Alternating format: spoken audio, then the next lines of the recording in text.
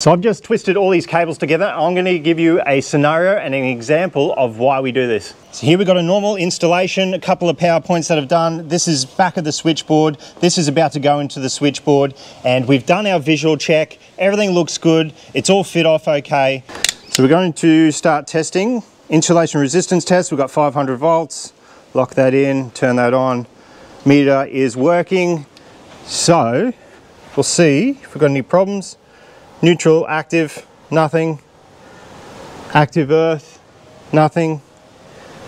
Neutral earth, absolutely nothing. So at this time, cabling looks fine. There's no problems with the cable, no damage, no problem with the insulation, no shorts.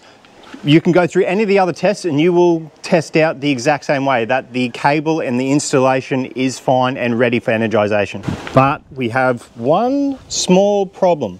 Whoever fit off this power point, this GPO, they had a loop which they found, so they fitted off as if it was going to the next outlet. Easy problem, easy mistake. Could have been an apprentice, could have been a tradesman, could have been anyone, or it could be a whole pile of other scenarios when it comes to lighting, other feeds, other cables going elsewhere. Could be 3 cables going somewhere and they only fit off 2, because on the back we have an open-ended cable. No test that you're going to do will pick that up, and if it's behind the wall, in a ceiling, under the floor, could be anywhere, this can be extremely problematic. Obviously you will have live cabling and it could just sit there for years. Someone could come and demo the wall, or it could touch something, who knows. Could be any scenario, and that could be quite deadly, quite dangerous. So how do we stop that from happening? It's quite easy. I just see it as a fail-safe. If I can strip this cable, this one's a little bit harder than usual. There we go.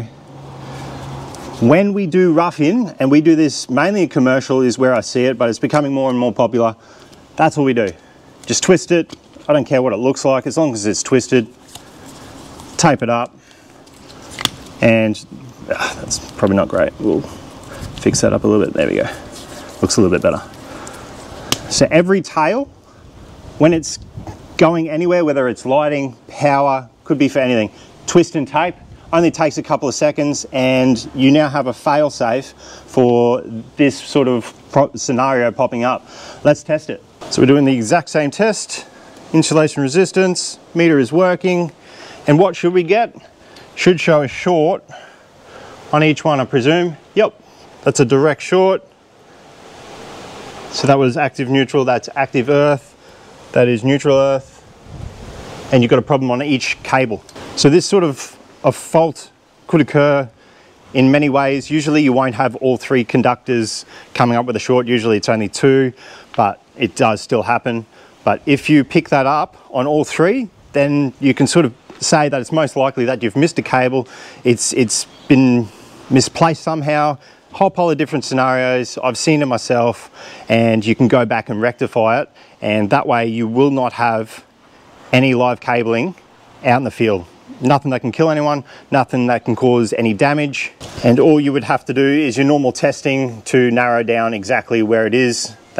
It can be time consuming, but there's a whole pile of different ways of doing it, but at least you will not have a live cable. And for those that will bring up that it's just going to blow up the board, that's usually Americans.